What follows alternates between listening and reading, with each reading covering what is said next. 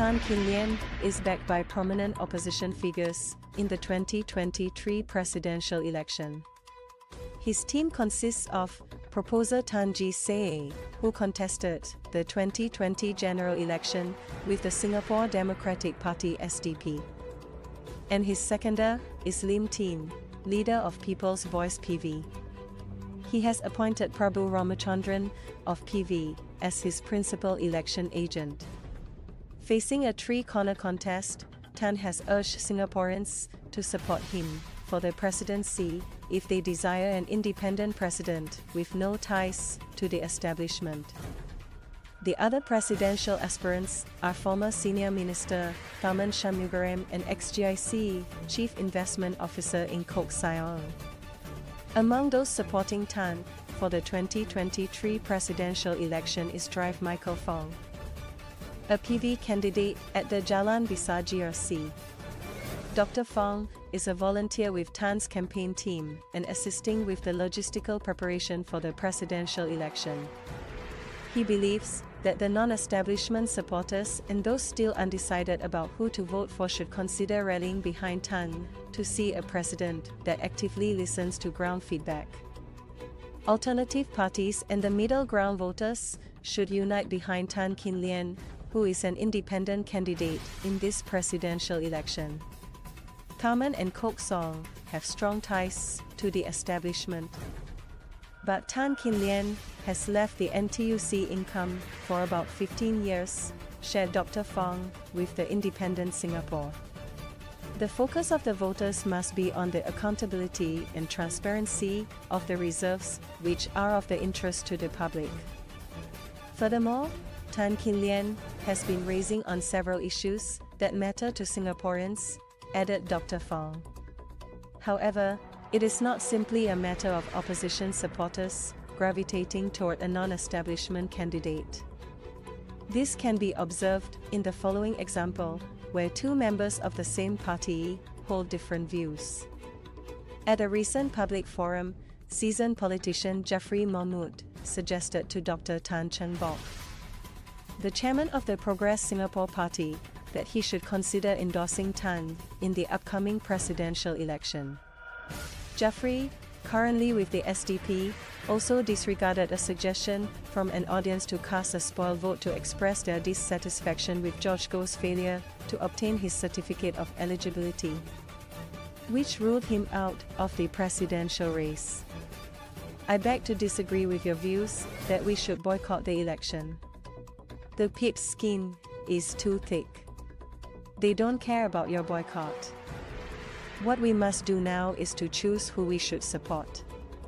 Either in Kok Siong or Tan Kin Lian, expressed Jufrie during the Friday Conversation event on August 18 at the Palms Bistro.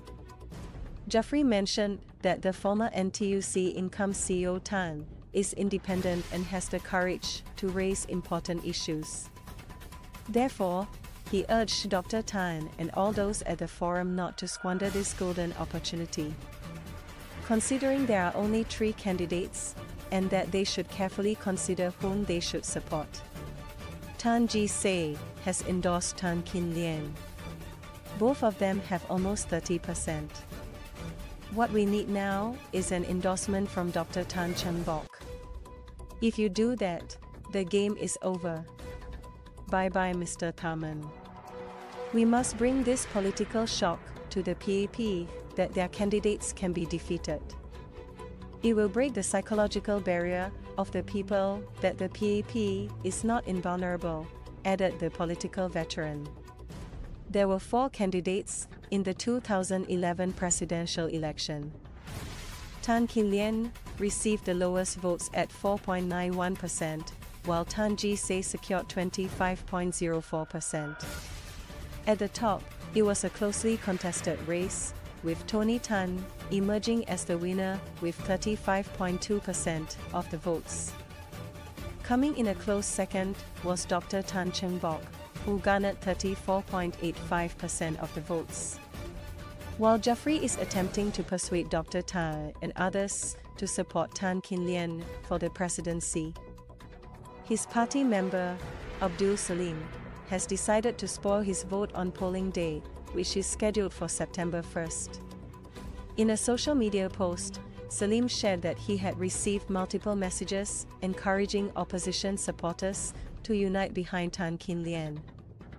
However, Salim does not believe in this mindset as he adopts a different approach for the presidential election, which he considers distinct from a general election.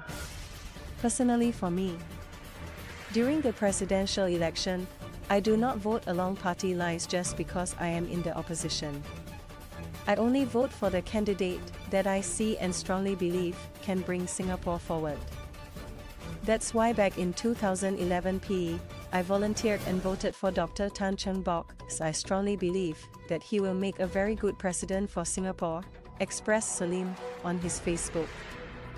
Therefore, Salim is advocating for a symbolic blank vote, which he believes will send a message to the authorities that such an action would be seen as a vote for businessman Go, who failed to obtain his certificate of eligibility to contest the presidential election.